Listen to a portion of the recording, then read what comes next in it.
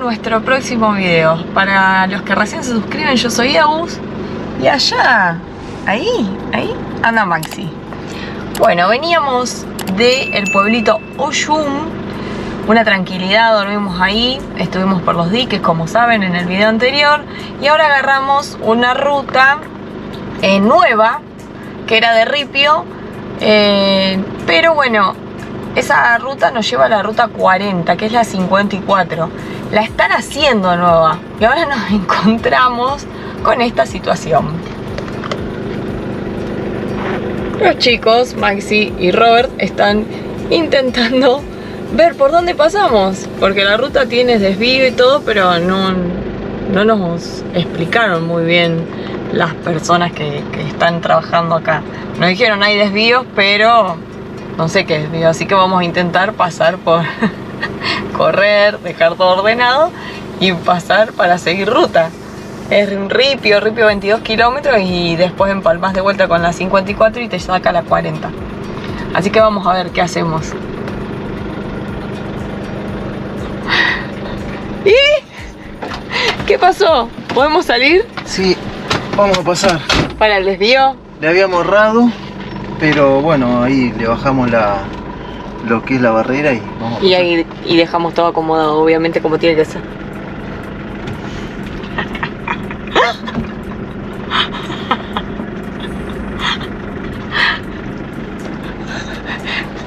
¿Para dónde nos lleva, señor, esta ruta? Gracias.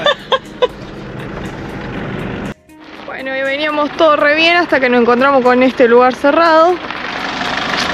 Así que no nos queda otra que bajar por acá. La ruta 40 está ahí nomás. Así que venía todo asfaltado. Pero no, estaban muy marcados los desvíos que hay que hacer. Así que bueno, a ver Maxi cómo va a encarar por acá.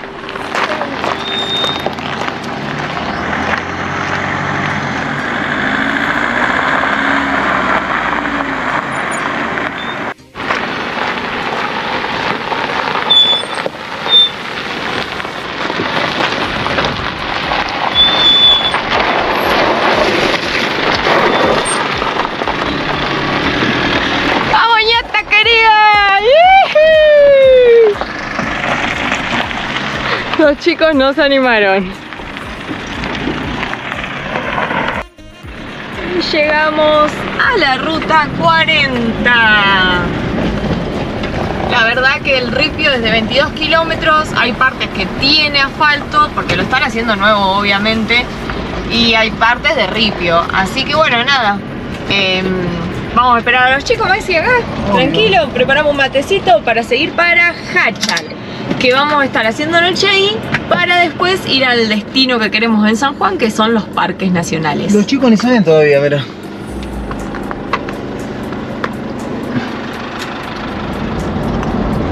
Y ahora sí, Maxi, ¿qué agarramos? La ruta 40 nuevamente. El desafío de la ruta 40, porque tiene sus cosas la ruta 40. Pero después de tanto tiempo la volvemos a agarrar.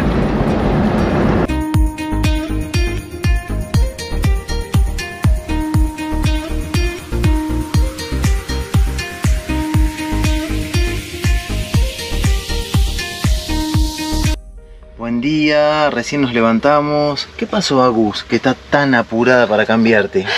Bueno, estamos acá en Jáchal y nos agarró la lluvia. Anoche estuvimos comiendo con nuestro amigo uruguayo, pero al llover empezaron a caer más motorhome. De este lado del motorhome teníamos 2 camionetas más uruguayos.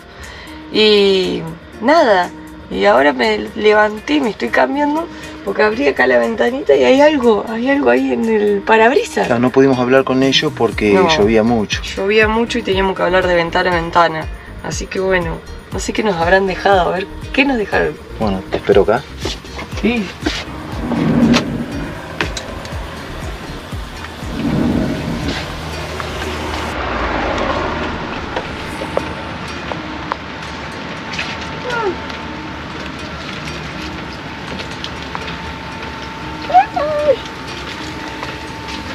Hice algo. No. No, mirá. Uy, qué barro. No se puede creer. Créeme que... Ah, no, el barro que hay. Las botas necesito en este momento. Miren, gente. Nah, lo que nos dejaron. Yo no lo puedo creer. Primero está el nombre. No le entiendo mucho la letra, pero creo que dice Egrain Carreño. Y el número de teléfono, que obviamente no lo podemos mostrar. Y nos dejó...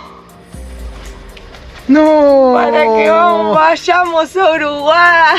¡Vamos, Uruguay, querido! ¡Qué genio! País vecino, qué lindo. Son hermanos de nosotros, porque la realidad que es una gente buenísima, toda la que nos encontramos, los uruguayos que nos encontramos. Mirá que hace 2 semanas que estamos conviviendo con ellos. ¡Qué lindo! Con Sabri y Robert. ¡Qué lindo! Así que vamos a buscarle un lugarcito para esa banderita. Obvio, más vale. Y aparte vamos a agendar al hombre y agradecerle, obviamente. Gente, estamos acá en la placita de Jáchal. Como vieron, hoy en la mañana estaba lloviendo y no nos permite todavía el tiempo ir a los parques que queremos ir. Que es uno es el Chualasto y el otro el Talampaya. Entonces nos vinimos a la placita y yo quise probar productos artesanales de acá. Compramos estas masitas, o no sé cómo se llamarán, de anís, que las vamos a probar, y alfajores de cayote. Cayote vendría a ser acá como la sandía, pero de otro color. O sea, igual que la sandía, pero adentro es blanco. Y lo rellenan de eso los alfajores. Así que... Nada, lo rico que deben ser. Bueno, espera que yo voy a partir esta.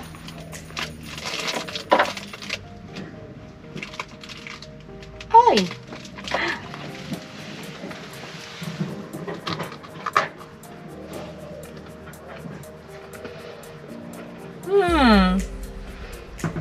Es como una masita.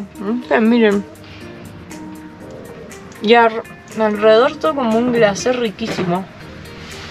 Después probarlo. Vamos a probar el alfajor.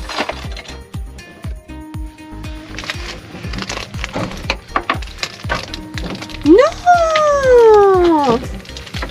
¡Miren! Es como una especie de miel que cae. Es como miel, sí, pero es este cayote. ¿Ah?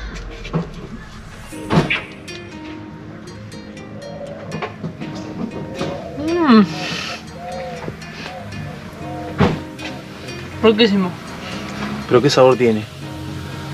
No sé. Es rarísimo. Pero me encantó. Es dulce. Afuera está buenísimo que la sé que le hacen. Y adentro bien la pulpa. No es ni parecido a la sandía. No sé qué gusto tiene. Pruébalo. A ver vos qué decís. ¿Qué gusto tiene para vos?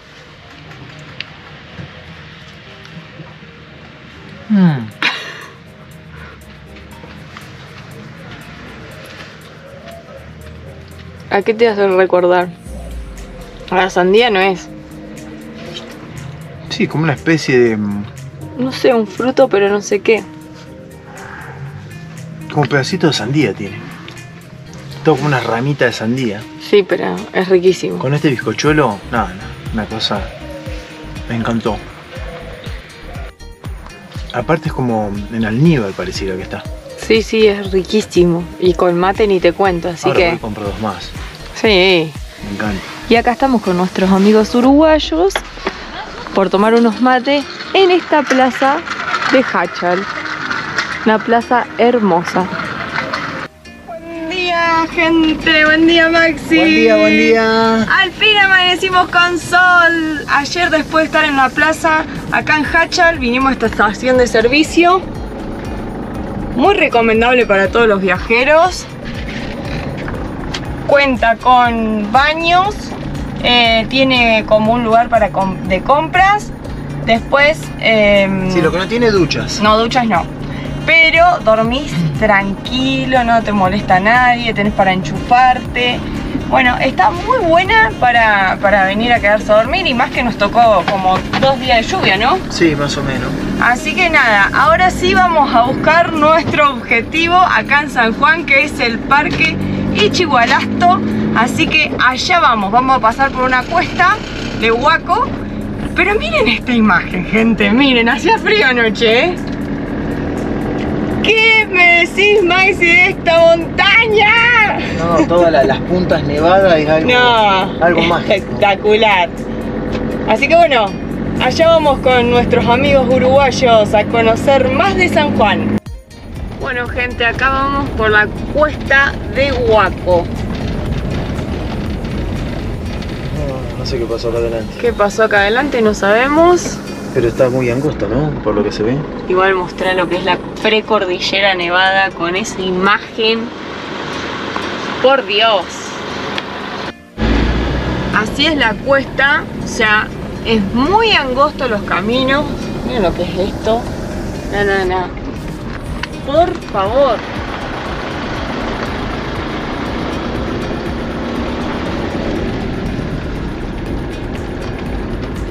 Nos recomendaron que vengamos por acá, que esta es, o sea, desde donde estábamos Jáchal, desde la 150, agarra la ruta 49, pero esto es camino alternativo, porque cuando vas por el camino vas viendo que dice 189, 486, 196, entonces es un camino alternativo, pero está bien señalizado y dice cuesta huaco. Así que bueno, después llegaremos al pueblito huaco, ¿no? Y después engancha la 150 para los parques nacionales.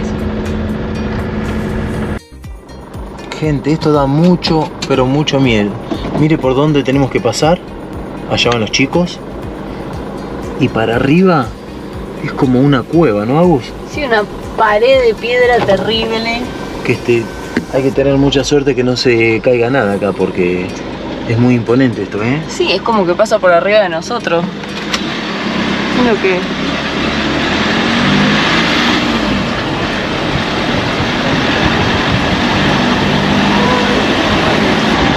Al lado. ¡Ay! ¡Qué impresión que me da!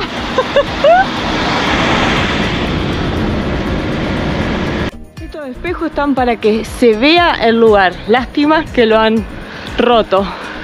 La ñata ¿pasará por donde tiene que pasar?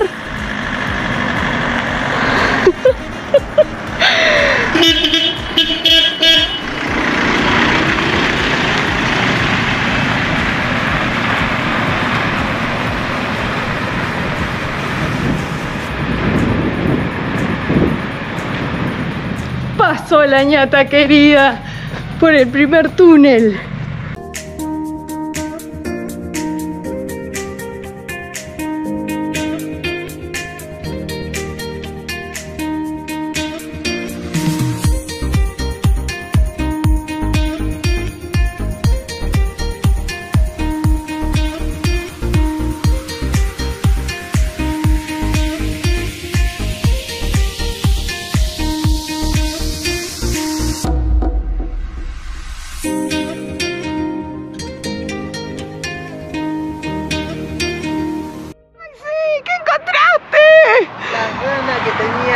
Cactus de ese tamaño, miren lo que es.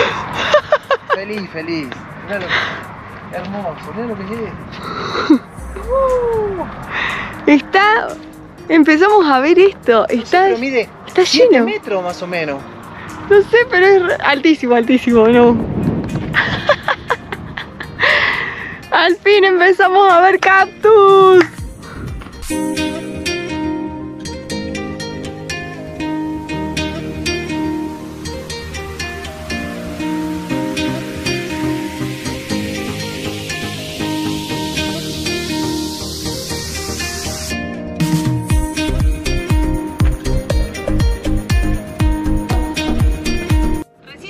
Al parque provincial.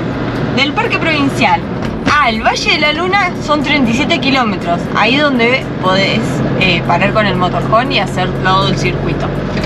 Cuesta para los argentinos, residentes argentinos, 1.500 por persona. El camping, que está súper completo, ya se lo vamos a estar mostrando, 500 pesos.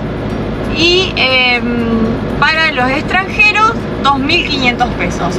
Así que, bueno, vamos a conocerlo, Maxi. Obvio. ¡No! ¡Un guanaquito! ¡En el norte también! ¡Qué lugar, por Dios! ¡Qué linda que sos, Argentina!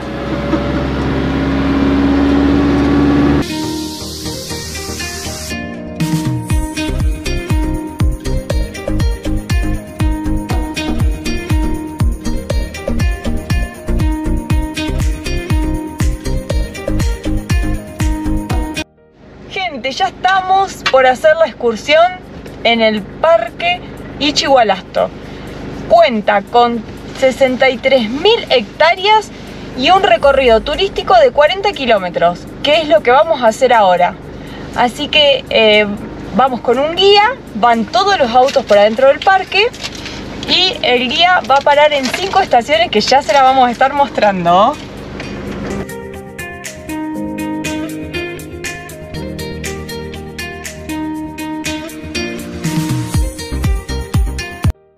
Bienvenidos a Ischigualasto.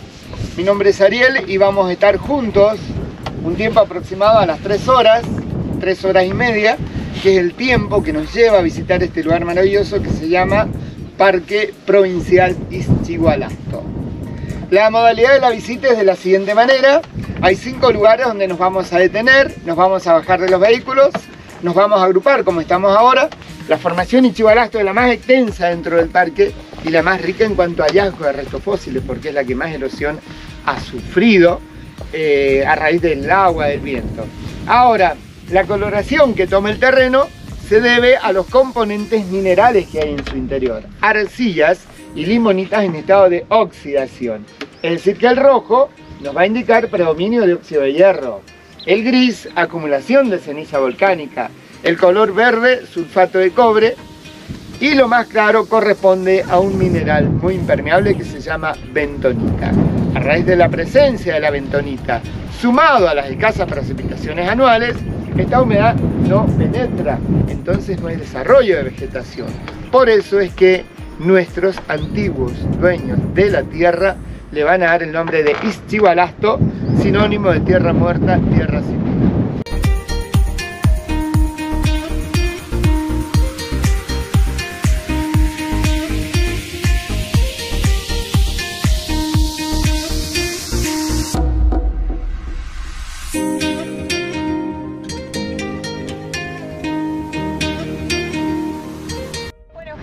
Ya empezamos el recorrido, es de ripio, ¿ven? Y en cada estación el guía nos va contando de qué se trata. Pero miren lo árido que es el lugar. Allá una montaña terrible roja, como una cordillera espectacular. Y de este lado parece que estás en la luna, ¿no? Y acá, como ven, anduvieron los dinosaurios, porque esta es tierra de dinosaurios. ¿Vivos? No, vivos no, un chiste, muertos. No, yo la verdad que no lo puedo creer, que estoy manejando por un lugar donde habitaban los dinosaurios. Sí. Inexplicable esto. Es hermoso. Tienen que venir porque es hermoso. Pero bueno, como ven, tenemos que ir despacito porque es todo ripio.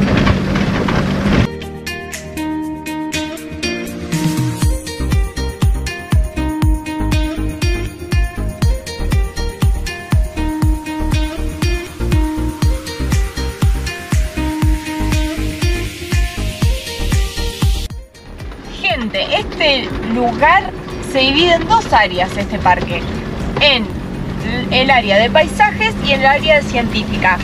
Lo que estamos haciendo ahora es el área de paisaje, obviamente. El viento erosiona estas rocas y le dan formas que uno se tiene que imaginar, obviamente, ¿no? Eso es lo que vamos a estar conociendo ahora. Y después está la parte científica que ya le vamos a estar contando.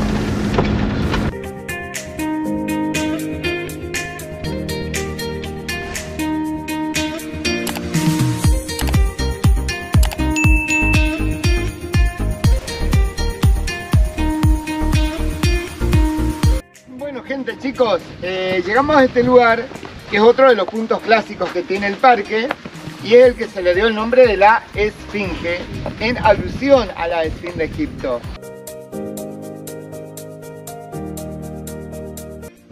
Donde el Rogelio Díaz saca estas famosas fotos. O sea que este es el Valle de la Luna.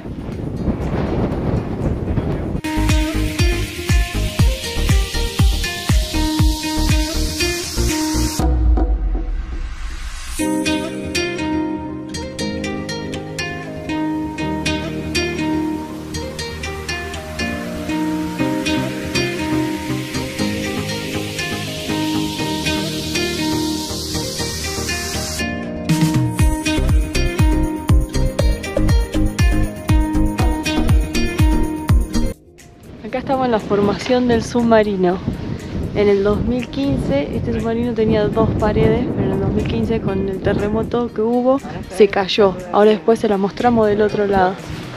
Miren lo que es. Y acá está la parte que se derrumbó con el sismo del 2015. Eran 2 torres, igualita a esa, y se cayó. Bueno, como les contaba, que este parque se divide en 2 áreas, una de paisaje que todavía no terminamos de ver, falta uno, y el área de la ciencia. Acá estamos en el Museo de Ciencia. Lo que van a ver en las imágenes es cómo trabajan un día los científicos para encontrar restos fósiles. Este lugar es el más importante del planeta para encontrar restos fósiles, porque es donde estuvieron los dinosaurios hace 200 millones de años. Era en el periodo Triásico, en la era Mesozoica.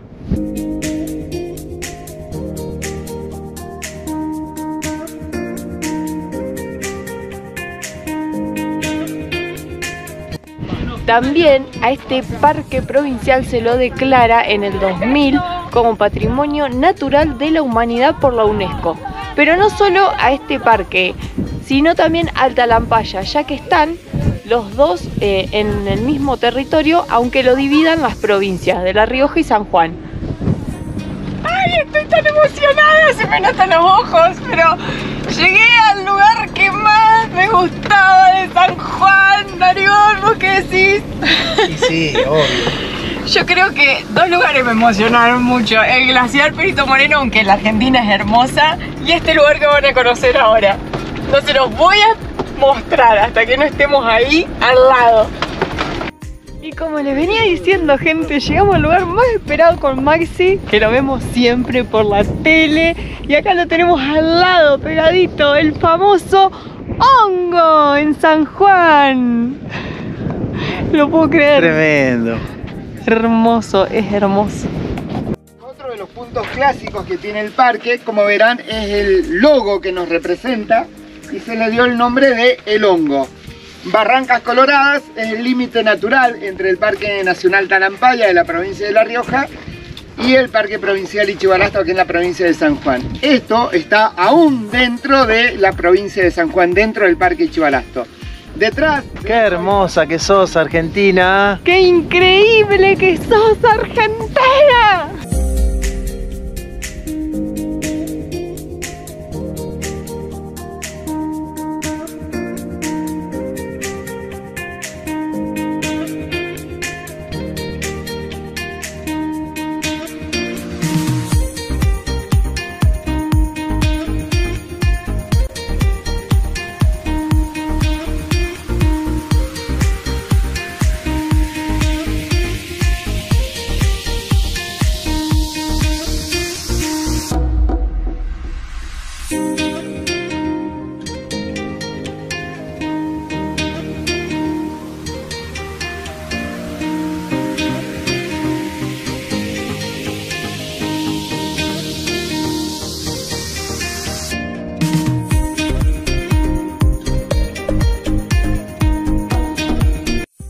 Después del recorrido del Parque Ichibalasto, acá estamos. 40 kilómetros recorrimos. Impresionante, un cansancio tremendo. Así que bañaditos y listo para qué, Agus. para comer una buena comida. Estamos en el camping del lugar, es espectacular, tiene baños, enchufes, todo completísimo el parque. Así que estamos haciendo un purecito con unas chuletitas para nuestros amigos uruguayos que ahora van a venir a nuestra casita. Y mañana les vamos a estar mostrando todas las instalaciones que tiene para que sepan que pueden venir a recorrer el parque y además quedarse y dormir tranquilos. Bueno, arrancamos por las papitas. ¿Qué va a ser, un puré, Agus? Un puré con chuletas de cerdo. Así que bueno. Mamá, con el hambre que tengo, con todo lo que anduvimos hoy, ¿eh? Sí, demasiado por hoy. Viene de 10 esta comilona. Buen día, buen día. Buen día, gente. Acá estamos en el camping que les prometí anoche y se lo iba a mostrar. Dormimos las dos camionetas. Pero miren cómo está ambientado el camping este. Está espectacular. Bien al estilo del parque. Tierra de dinosaurio. Nada. Sí, aparte de la tranquilidad que hubo anoche, yo creo que fue única. Sí. Uno de los mejores lugares Sí. que hemos dormido, ¿eh? La verdad que sí, re tranquilo, súper seguro, teníamos de todo. Ahora vamos a estar mostrándoles las instalaciones que hay en el lugar. Un museo y un paseo de artesano que lo pueden visitar mientras que esperas la visita guiada, porque abre a las 10 el parque hasta las más o menos la última visita guiada es hasta las 6, 7. Entonces son cada una hora. En esa hora podés visitar el museo y el paseo de artesanos que ya le estamos mostrando.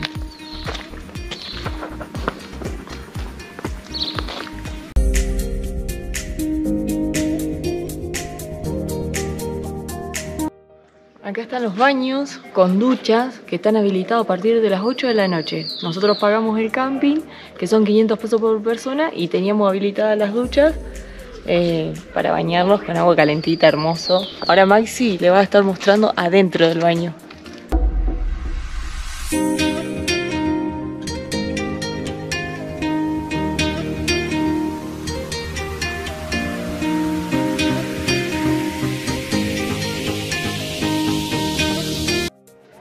Acá también, por las dudas que no traes algo para comer, tenés desayuno, cena, almuerzo y merienda. Así que muy completo el parque. Y acá tienen el paseo de los artesanos y el museo, que es gratuito. Y si vienen con chicos, se los prometo que no se van a arrepentir porque es espectacular ese lugar para niños.